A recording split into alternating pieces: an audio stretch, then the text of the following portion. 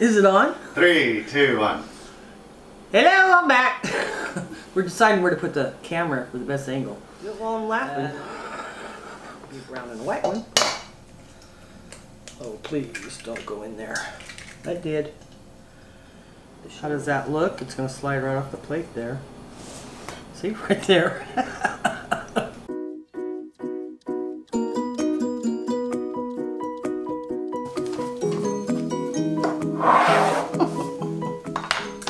Hello, I'm still here in Florida.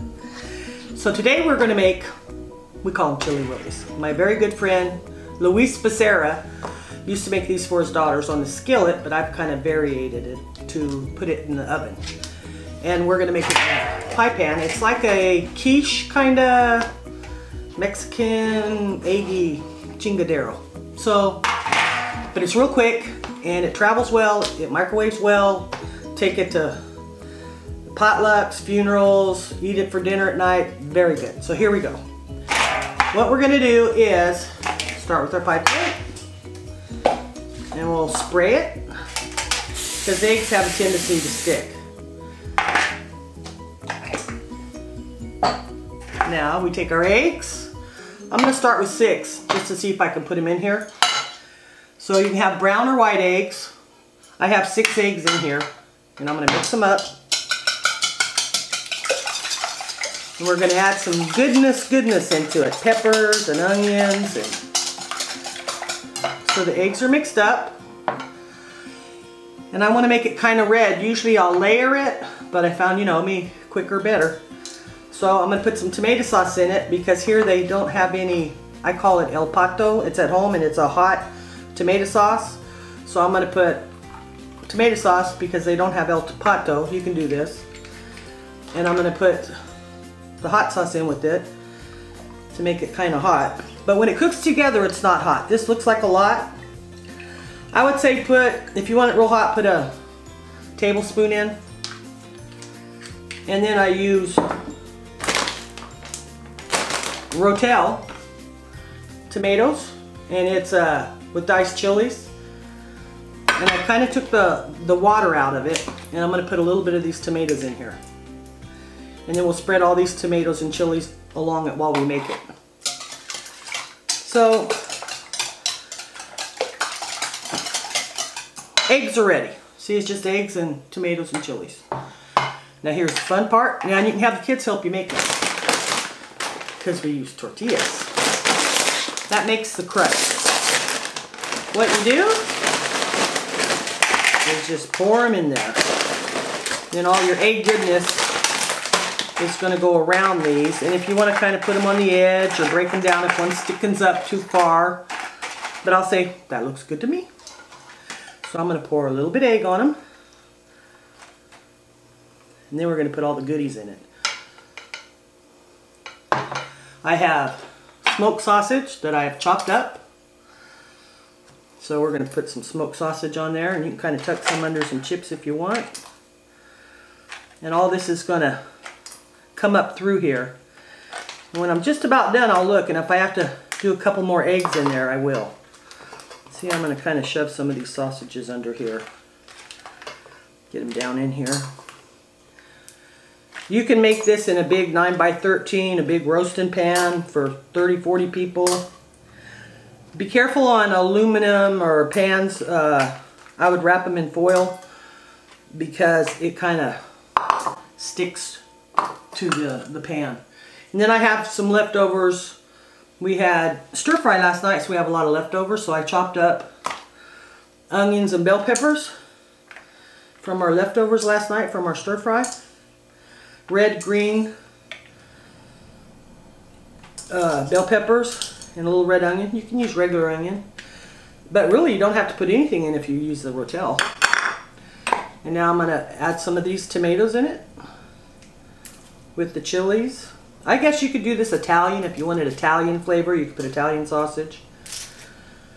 So here we go. How simple is that? Pretty simple, huh? And now all we need to do is pour the rest of the egg on top of it, and it'll soak down and it'll look like, oh, there's nothing in here. But when it's cooking in the oven, it'll bake up through here. So So let's see if I'm gonna need more egg.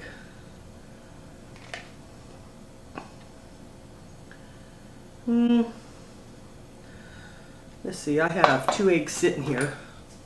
Just happen to be a brown and a white one. Oh, please don't go in there. I did. The shell went in there. Always something, huh? I can't crack eggs like I used to. I always end up getting the shell. So I have 2 more eggs. So I'll put a little bit, see, look at there. Redoing it. A little bit of tomato. A little bit of al pato. Or no, this one's tortilla.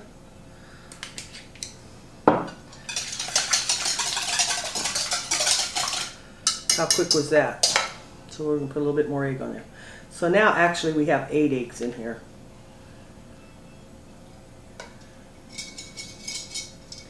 And we're good to go. So all we want to do now is put this in the oven. I put it on 400 for the first 10 minutes to get it going, and then I put it down to 350. And we're not quite done yet, because when this is nice, puffed up and looks done, then we're going to take some cheese and sprinkle on top. Don't put the cheese in until the very end. I'll see you in a little bit.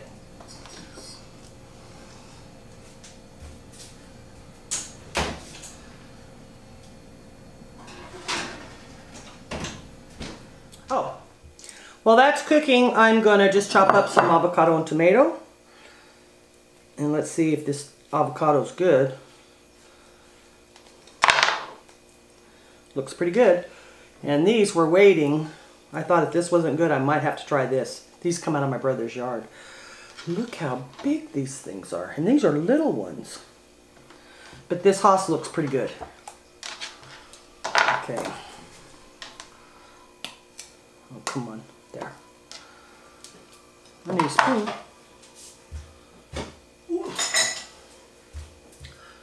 Some people put bell pepper, avocado, onion, but I'm just going for the avocado and the tomato. And I'll put it in with my cabbage salsa. I can just do it this way. I kind of like big chunks.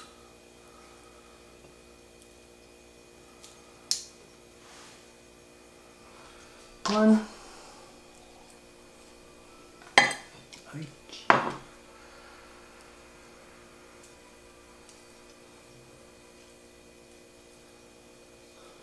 2. Since it's all going the same place and everything's clean, I guess I'll just... And I've got a regular tomato.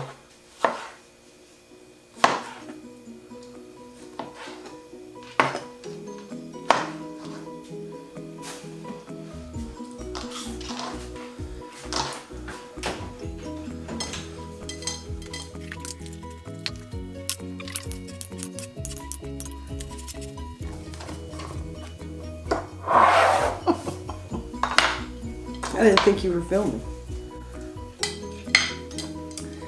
Salsa's ready.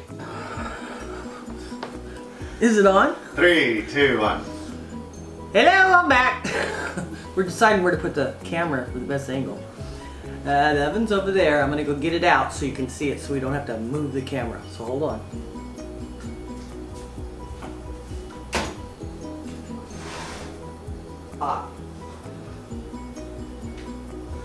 This is almost done. See, the eggs came through. All we're going to do is put cheese on it and then stick it back in the oven until the cheese melts. It smells very good.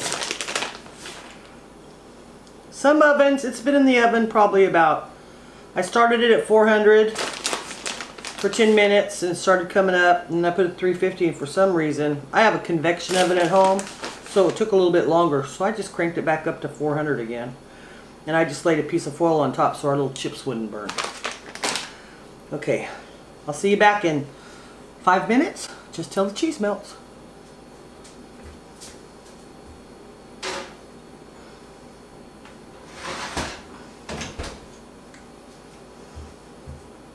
I can't wait.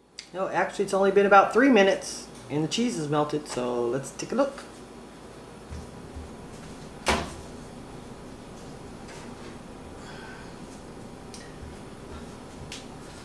Lovely, lovely.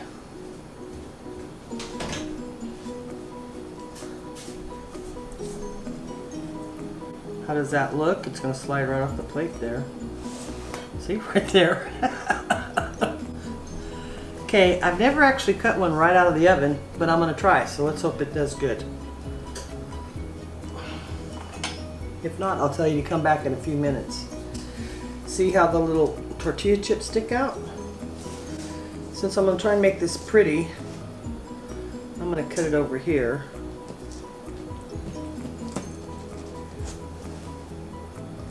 And we went to an auction the other night, and I bought a box of kitchen gadgets. And guess what was in it? Something we need. Let's see here.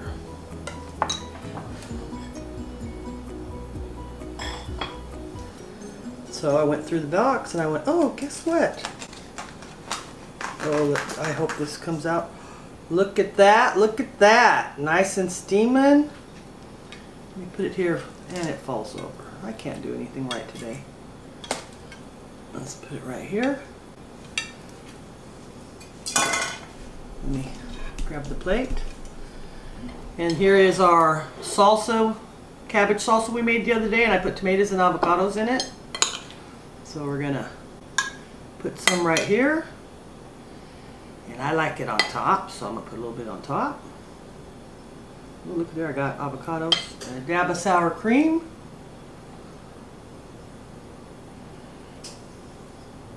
Oops.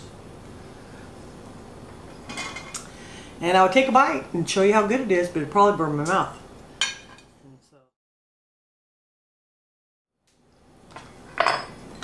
And nothing goes better with this than a cocktail. So we're having tomato beers. And even though this looks like breakfast, we're having dinner. So it's 9:30 at night, having a few cocktails, and gonna eat some chili willies. So cheers to you. Are we done? Good night. Hurry, let's eat.